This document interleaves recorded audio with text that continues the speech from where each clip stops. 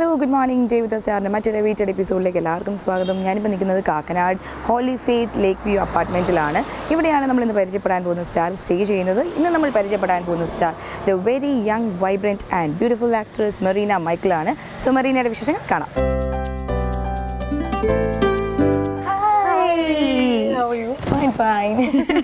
Vineeth സ്റ്റാറിലേക്ക് സ്വാഗതം. അപ്പോൾ ഇന്ന് എന്തൊക്കെയാണ് വിശേഷങ്ങൾ? ആദ്യം അത് കേൾക്കട്ടെ. അപ്പോൾ ഇന്നത്തെ ഒരു ബിസി ഷെഡ്യൂളിൽ നിന്ന് ഞാൻ എൻ്റെ ഷെഡ്യൂളും നമ്മുടെ രണ്ടുപേരുടെ ഷെഡ്യൂളായിട്ട് മാറ്റാം. അപ്പോൾ ഇന്ന് എന്താണ് പരിപാടി? അപ്പോൾ ആദ്യം ഇങ്ങോട്ടാണ് ബ്രേക്ക്ഫാസ്റ്റ് കഴിക്കാൻ. എൻ്റെ റൂംമേറ്റ് ഉണ്ട്, അതുകൊണ്ട് ഞാൻ പട്ടിണിയാണ്. ശരി.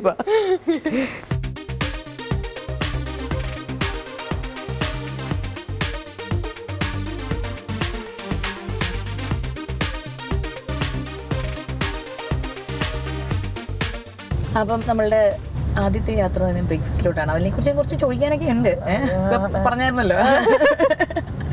അപ്പൊ എന്തൊക്കെയാണ് ഇപ്പം മറീനയുടെ കറന്റ് വിശേഷങ്ങൾ? സിനിമ പ്രോഗ്രാംസ് സിനിമ ചെയ്യുന്നുണ്ട്. ഇപ്പം പിടികിട്ടാപ്പുള്ളി എന്ന് പറഞ്ഞൊരു സിനിമ ചെയ്യുന്നുണ്ട്, സണ്ണിവേന്റെ. എന്തുട്ടാ ചുമ്മാ ടൈറ്റിൽ കടിച്ചു. പിന്നെ കുംബാരീസ് എന്ന് പറഞ്ഞിട്ട് മൂവി ചെയ്യുന്നുണ്ട്. അത് ഈ ക്വീനിലുള്ള പിള്ളേര് ചെയ്യുന്നൊരു മൂവി. ഓ, ആ ടീമാ. അപ്പം അതാണ് 2 മൂവീസ് ഇപ്പൊ നടക്കുന്നത്. പിന്നെ എന്ന് പറഞ്ഞു കഴിഞ്ഞാൽ ഒരു മ്യൂസിക് ബാൻഡ് ഇങ്ങനെ മൈൻഡിൽ കുറെ കാലമായിട്ടുണ്ട്. അപ്പൊ അതിങ്ങനെ സെറ്റ് ചെയ്ത് എടുക്കാനുള്ള.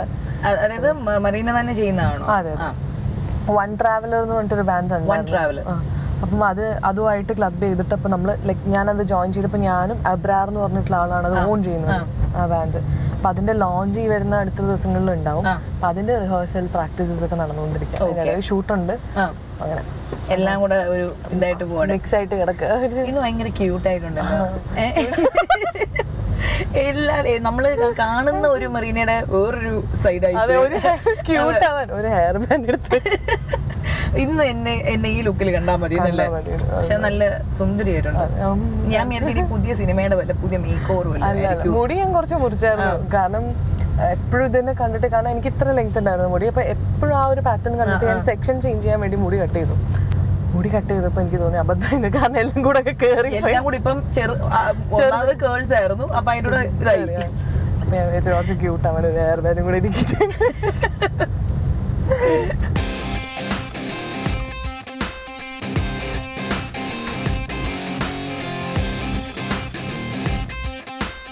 അപ്പോൾ കറക്റ്റ് നമ്മൾ എത്തിയിരിക്കുകയാണ്. അപ്പോൾ ഇനി എങ്ങനെയാണ് ബ്രേക്ക്ഫാസ്റ്റിൻ്റെ ഷെഡ്യൂൾ തുടങ്ങാൻ? വെജല്ലേ? നോമ്പ് ആയതുകൊണ്ട്. വെജാണോ? വെജ്. ഞാനും നോമ്പ്. അപ്പോൾ അത് കാരണം നന്നായി. അല്ലെങ്കിൽ ഭയങ്കര ബുദ്ധിമുട്ടായിരുന്നു. മറീന ഇരുന്നിട്ട് നോൺ വെജ് കഴിക്കുന്നത് ഞാൻ കാണേണ്ടി വന്നു. നോൺ വെജിൻ്റെ ആളാണല്ലോ എന്തായാലും. ഉറപ്പായിട്ടും ഭയങ്കര ഇഷ്ടമാണ് നോൺ വെജ്. അതുകൊണ്ട് തന്നെ നമുക്ക് ക്രിസ്മസ് പിന്നെ എങ്ങനെയാണല്ലോ എടുക്കാന്ന് പറയുന്നതിന്റെ ഉദ്ദേശം.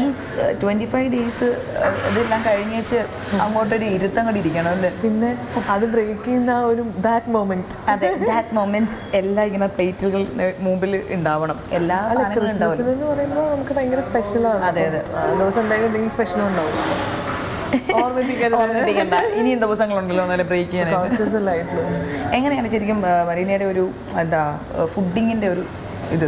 അങ്ങനെ എന്തെങ്കിലും കൺട്രോളിലൊക്കെ പോകുന്ന ഒരു? ഇല്ല, അങ്ങനെയൊന്നുമില്ല. എൻ്റെത് ആക്ച്വലി എല്ലാം ഇംബാലൻസ്ഡാണ്. കാരണം ഞാൻ രാവിലെ കുറച്ച് ലേറ്റ് ആയിട്ട് എണീക്കാം. രാത്രി കിടക്കാൻ ഞാൻ ലേറ്റ് ആവാറുണ്ട്. മിക്കപ്പോഴും ലേറ്റ് ആവും. ഒന്നെങ്കിൽ എന്തെങ്കിലും വർക്ക് കഴിഞ്ഞ് വരുന്നതോ അല്ലെങ്കിൽ അത് ഷെഡ്യൂൾ അങ്ങനെയായി. ഇപ്പം ചെയ്യുന്ന പടം തന്നെ ഈവനിങ് 6 to morning 6 ആണ്. അപ്പോൾ ഈ രാത്രി ഉറക്കം എന്ന് പറയുന്നത് ഇപ്പം നമ്മളൊരു 10 ദിവസം കണ്ടിന്യൂസ് ചെയ്താൽ എങ്ങനെ ഉണ്ടാവും? അപ്പോൾ അതുകൊണ്ട് ഞാൻ ഇൻസോമാനിക് ടൈപ്പിലേക്ക് ആയി തുടങ്ങി. അപ്പോൾ അതുകൊണ്ട് ഉറക്കം രാത്രി ഭയങ്കര കുറവ്. അപ്പോൾ ലേറ്റ് ആയിട്ട് ഞാൻ രാവിലെ എണീക്കാം. അപ്പോൾ എണീറ്റ് കഴിഞ്ഞാൽ തന്നെ ഈ ബ്രേക്ക്ഫാസ്റ്റ് ആൻഡ് ലഞ്ച് ബ്രഞ്ചായിട്ട് ഞാൻ കഴിക്കുന്നതുള്ളൂ. അതാണ് എല്ലാം കൂടെ ഒരുമിച്ചിട്ടുള്ള ഒരു. അപ്പം അത് പക്ഷെ ഞാൻ കഴിക്കും, ഒരുപാട് കഴിക്കത്തില്ല, കൺട്രോൾ ചെയ്തിട്ട് തന്നെ കഴിക്കുള്ളൂ. പക്ഷെ എനിക്ക് വയറ് എന്ന് പറയുന്നത് ഞാൻ കഴിക്കും വേണം. അപ്പോൾ ഏറ്റവും കൂടുതൽ എന്താണ് ഫേവറേറ്റ്സ്? ബിരിയാണി. എനിക്ക് മനസ്സിലായി, നല്ല ചിക്കൻ ബിരിയാണി ഉണ്ട് കേട്ടോ. And I like fried rice and chilli chicken. Mixed fried rice and chilli chicken. Such A tragic situation. 2 rice ആണല്ലോ, തടി കൂടാനായിട്ട് ഇതിൽ ഇപ്പോഴും വേറൊന്നും വേണ്ട.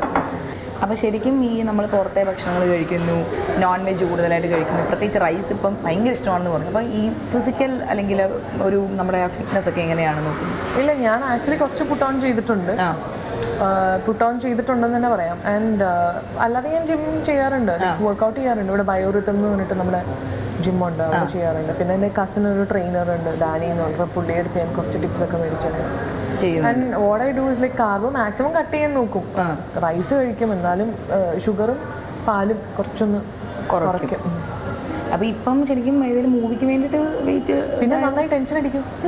അപ്പോൾ പിന്നെ നാച്ചുറലി ടെൻഷനൊക്കെ വെയിറ്റ് കൂടുമോ എന്താണ്? അല്ല, ചില ആളുകളുടെ ഫിസിക്കിനനുസരിച്ച് എനിക്ക് ടെൻഷൻ അടിച്ചാൽ ഞാൻ മെലിയും. മമ്മി പപ്പ അവരൊക്കെ എല്ലാവരും പപ്പ അമ്മയൊക്കെ തൃശ്ശൂരല്ല, കോഴിക്കോടാണ്. എൻ്റെ ഭാഷയിലാണ് ഞാൻ തൃശ്ശൂരാണ്. അത്രയും പേരുണ്ടല്ലോ, ഭയങ്കര വരുന്നുണ്ട്, അത്ര എന്നൊക്കെ കുറേ നേരമായിട്ടുണ്ട്. അപ്പം അവർ കാലിക്കറ്റാണ്, അവർ വരും, ഇടയ്ക്ക് വന്ന് നിൽക്കും അങ്ങനെ. അപ്പം ഞാൻ എൻ്റെ റൂംമേറ്റ് ഉണ്ട്, അവള് ഞാനും കൂടെ സ്റ്റേ ചെയ്യുന്നത്. ഓക്കെ. അപ്പം അമ്മയുടെ സ്പെഷ്യൽ എന്തൊക്കെയാണ്? അമ്മ ബിരിയാണി, അമ്മ സ്പെഷ്യൽ ഓൾവേസ് ബിരിയാണി. പിന്നെ ഒരു വേറൊരു ഐറ്റം ഉണ്ട് അമ്മയുടെ, സാമ്പാറും മീൻ വറുത്തതും. അത് നല്ല കോമ്പിനേഷൻ ആണെന്ന് എനിക്ക് അറിഞ്ഞു, എനിക്കത് ഭയങ്കര നല്ല കോമ്പിനേഷനായിട്ട് ഫീൽ ചെയ്തിട്ടുണ്ട്. അത് നല്ല കോമ്പിനേഷനാണ്. സാമ്പാറും മീൻ വറുത്തും പപ്പടവും ക്യാബേജ് തോരനും അച്ചാർ. അപ്പോൾ എപ്പോഴാണ് ഈ കോഴിക്കോട്ടേക്കുള്ള യാത്ര?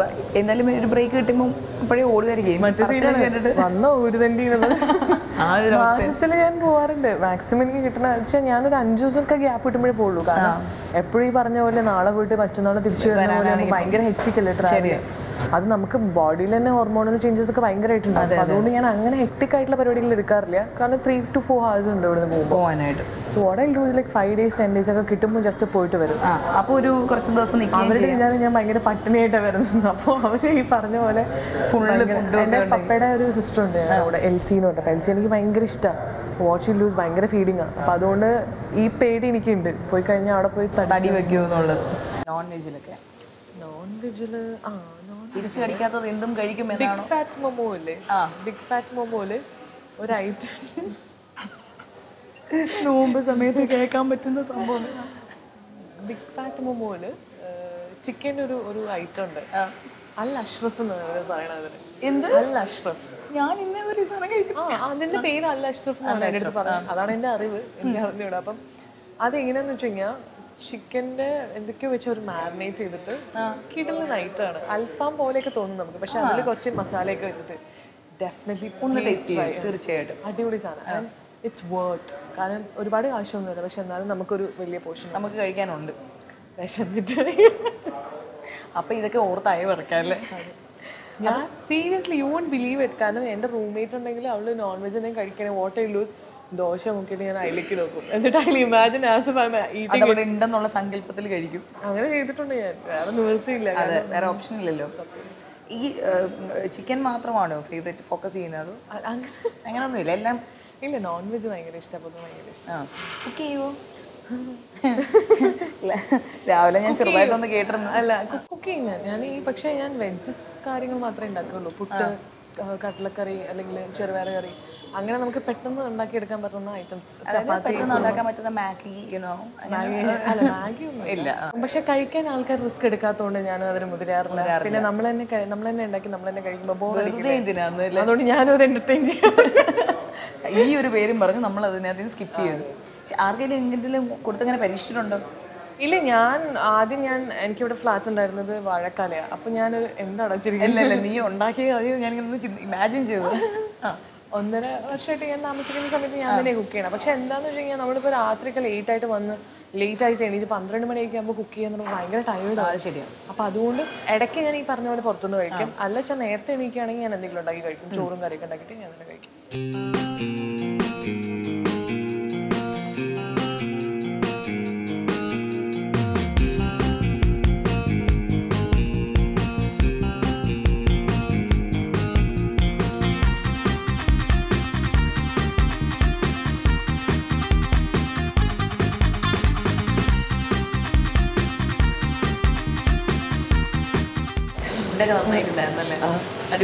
നന്നായി വിശപ്പായിട്ടുണ്ടായിരിക്കും, നല്ല ടേസ്റ്റ്. അതെ അതെ, ധന്യമായിരുന്നു. അതെ.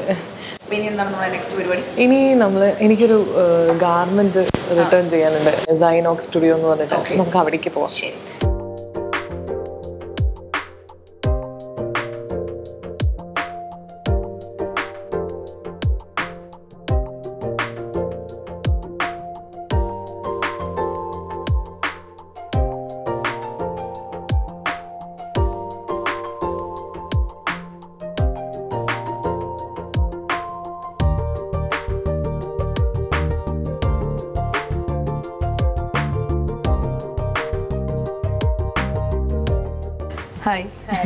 നിഷ. അപ്പോൾ ഇതിവിടെയാണ് മറീനയുടെ സ്ഥിരം മേടിച്ച കാരണം. എത്ര നാളായി കൊണ്ടുപോയിട്ട്? കുറച്ചായിട്ടുള്ളല്ലേ, വളരെ റീസെന്റ്. ഞാൻ ഇവിടെ ഇവര് പേഴ്സണൽ സ്റ്റൈലിംഗ് ഒക്കെ നമുക്ക് അവിടേക്ക് ഇരിക്കാം. ശരി.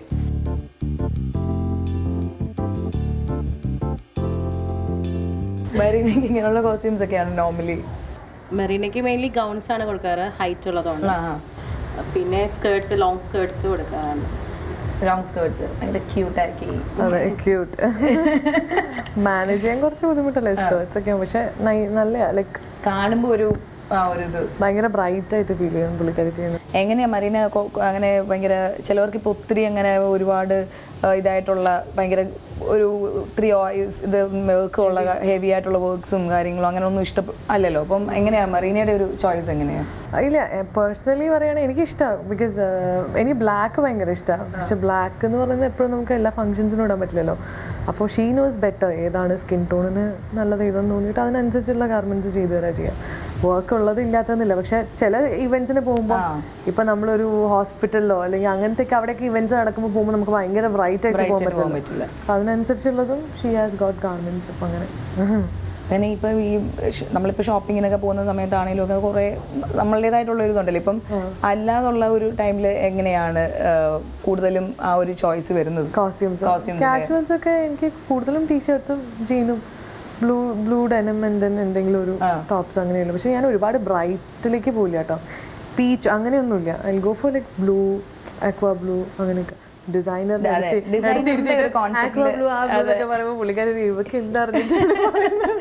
എങ്ങനത്തെ കളേഴ്സ് ആയിരിക്കും കൂടുതലും? കുറച്ചുകൂടെ ലൈറ്റ് ഷെയ്ഡ്സ് ആണ് ഞാൻ പൊതുവെ പ്രിഫർ ചെയ്യാറ്. പിന്നെ സിയാൻ ഷെയ്ഡ്സ്, പേസ്റ്റൽ ഷെയ്ഡ്സ് ഒക്കെയാണ് കൊടുക്കാറ്. ഇപ്പോൾ ഒരു ഫംഗ്ഷനൊക്കെ പോകുന്ന സമയത്ത് അങ്ങനെ സർപ്രൈസ്ഡ് ആയിട്ട് അങ്ങനെ എന്തെങ്കിലുമൊക്കെ ചെയ്ത് കൊടുത്തിട്ടുണ്ടോ? ഡിസൈൻസ് എന്തെങ്കിലും? സർപ്രൈസ് എന്ന് പറയുമ്പോൾ മെറീന നാളെ ഫംഗ്ഷൻ ആണെങ്കിൽ ഇന്ന് രാത്രി 12 മണിക്കാണ് പൊതുവെ പറയാറ്. വളരെ അപ്ഡേറ്റഡ് ആണ്. അല്ല, ലൈക്ക് ഇവിടെ ഓൾറെഡി കുറെ ഗാർമെന്റ്സ് ഉണ്ടാവും. ഭാഗ്യവശാൽ എന്റെ മെഷർമെന്റ്സിന് ഷീ നോസ് ഞാൻ ഇങ്ങനെ വരാന്നുള്ളത്. അപ്പൊ എനിക്ക് നാളെയൊക്കെ ഇവന്റ് ആണെങ്കിൽ ഓടെ ലൂസ് ലൈക്ക് ഓടി വന്ന് വെറുതെ നാളെ ഇവന്റ് ഉണ്ട്, എനിക്കൊരു ഗാർമെന്റ് വേണം എന്ന് പറഞ്ഞിട്ട്. സോ ഐദർ ഷീൽ ഓൾട്ടർ അല്ലെങ്കിൽ പുള്ളിക്കാരി ഉള്ളത് തരും. അങ്ങനെ പക്ഷെ അതുകൊണ്ട് ഇപ്പൊ എനിക്കൊന്ന് മെറീനയ്ക്ക് പറ്റുന്ന ഒരു സാധനങ്ങൾ എന്തെങ്കിലും ഒക്കെ ഇവിടെ എപ്പോഴും കാണുമായിരിക്കും അല്ലേ? അപ്പൊ ഇന്ന് നമുക്ക് എന്തെങ്കിലും ഒന്ന് ട്രൈ ചെയ്താലോ? ട്രൈ ചെയ്യാം.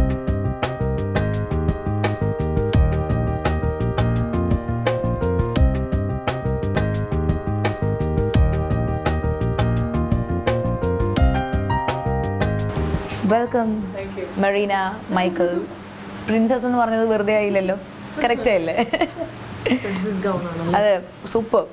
അല്ല, ഞാൻ കളിക്കുന്നത് ഇത് പെർഫെക്റ്റ് ആയിരുന്നല്ലേ? കാരണം ഇങ്ങനെ ഒരു എപ്പോഴാണ് ഈ അർദ്ധരാത്രിയിൽ ഒരു വിളി വരുന്നതെന്ന് നിങ്ങൾ എക്സ്പെക്ട് ചെയ്തിരിക്കുന്നത് കൊണ്ട് ഫർസ നേരത്തെ അത് റെഡിയാക്കി വെച്ചിരിക്കുകയായിരുന്നു. ഇതെന്താണ് ഈ മെറ്റീരിയൽ? ഇതിന്റെ നമുക്കൊന്ന് ഡീറ്റെയിൽസ് ഒന്ന് പറയാമോ? മെറ്റീരിയൽ വരുന്നത് നെറ്റ് ആണ് താഴെ. പിന്നെ ഇവിടെ ഹാൻഡ് വർക്ക് ചെയ്ത സെമി റോസൻ. പക്ഷെ നല്ല സ്റ്റൈലൻ ഗൗൺ. ഇപ്പൊ ഈ പറഞ്ഞ പോലെ ഒരുപാട് ബ്രൈറ്റും അല്ല, എന്നാ ഒത്തിരി ഡള്ളും അല്ല, പക്ഷെ നല്ല വന്നേക്കുന്നത്. ഇത് ഞാൻ എപ്പോഴും ഇത് ഇവിടുന്ന് കിട്ടിയതായിരിക്കും. പുറത്ത് പോകുമ്പോൾ എന്തെങ്കിലും പറയുമ്പോഴേ ഫ്രണ്ട്സിനടുത്ത് പേസ്റ്റിലെടുത്താൽ മതി, പേസ്റ്റിലെടുത്താൽ മതി. ഇനി നീ പേസ്റ്റ് ഇവിടെ പോയിരുന്നല്ലേ? ഡിസൈനറോട് നടക്കുമ്പോൾ ഇങ്ങനെയൊക്കെയാണ്. ഇപ്പൊ എത്ര നാൾ ഇപ്പൊ ഈ ഷോപ്പ് സ്റ്റാർട്ട് ചെയ്തിട്ട്? ഡിസൈൻ ഇപ്പൊ 1.5 years ആയി. എന്റെ ബ്രാൻഡ് ലോഞ്ചിന്റെ ഷോ സ്റ്റോപ്പർ മെറീന ആയിരുന്നു. എന്താ ചെയ്യല്ലേ? അപ്പം ഇപ്പം 1.5 years. ഓക്കെ. സോ അപ്പോൾ എന്തായാലും ഇങ്ങനൊരു സെലിബ്രിറ്റി ഇവിടെ കൂടെ ഉള്ളത് കൊണ്ടും ഇങ്ങനെ ഇടയ്ക്കിടയ്ക്ക് അർദ്ധരാത്രിയിൽ വിളിച്ച് ഡിസ്റ്റർബ് ചെയ്യുന്നത് കൊണ്ടും നല്ല സന്തോഷകരമായി മുമ്പോട്ട് പോകുന്നു. നല്ലൊരു ഫ്രണ്ട്ഷിപ്പ് ആയിട്ട്. അതെ, ഓൾ റൈറ്റ്. അപ്പോൾ എന്തായാലും കിടിലമായിട്ടുണ്ട്. Thank you. അപ്പോൾ ചേഞ്ച് ചെയ്യാം.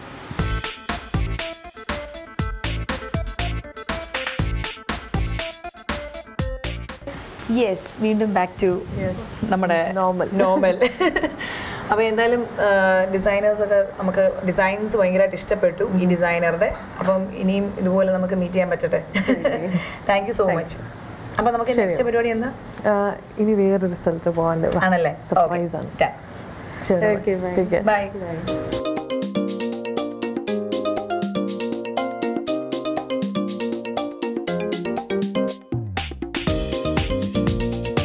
അപ്പം നമ്മളിപ്പം എന്നെ സർപ്രൈസ് എന്ന് പറഞ്ഞുകൊണ്ട് ഞാനും ചോദിക്കുന്നില്ല എങ്ങോട്ടാണ് പോകുന്നതെന്ന്.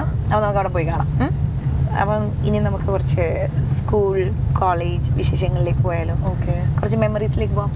അപ്പോൾ എങ്ങനെയായിരുന്നു എല്ലാവർക്കും ഇപ്പം പ്രത്യേകിച്ച് സ്കൂളെന്നൊക്കെ പറഞ്ഞാൽ നമ്മൾ ഏറ്റവും കൂടുതൽ കലാപരമായിട്ട് ഭയങ്കര ആക്റ്റീവായിട്ടുള്ള ഒരു ടൈമാണ്, യൂത്ത് ഫെസ്റ്റിവൽസും അങ്ങനെയൊക്കെ. അപ്പോൾ എങ്ങനെയായിരുന്നു മെറീനയുടെ കോളേജ് ടൈം ആൻഡ് സ്കൂളൊക്കെ? ഞാൻ സ്കൂളിങ് ചെയ്തത് പ്രോവിഡൻസിലാണ്, Providence girls higher secondary school. അത് കാലിക്കറ്റാണ്. എനിക്ക് 5th വരെയൊക്കെ ഞാൻ ഈ പറഞ്ഞ പോലെ ആക്ടിവിറ്റീസിലെല്ലാം പാർട്ടിസിപ്പേറ്റ് ചെയ്തിട്ടുള്ളൂ. 5th തൊട്ടിട്ട് പിന്നെ ഞാൻ ഒരു കാര്യത്തിന് വേണ്ടിയിട്ട് പോലും ഒന്നിലും ഞാൻ എൻ്റെ തല പോലും കാണിച്ചിട്ടില്ല. എനിക്ക് അത്രയും ടെൻഷനാണ്. ഞാൻ കുറച്ച് നന്നായി സ്റ്റേജ് ഫിയർ ഉള്ള ആളാണ്. 5th വരെ പാട്ട് സംഭവങ്ങളിലൊക്കെ പറഞ്ഞ പോലെ ടീച്ചേഴ്സൊക്കെ പിടിച്ചു വെച്ച് അങ്ങനെ ഞാൻ ചെയ്തിട്ടുണ്ട്. അതാണ് എനിക്ക് സ്കൂളിലുള്ളൊരു ആർട്ട് പരമായിട്ടുള്ളൊരു ഓർമ്മ എന്ന് പറയുന്നത്.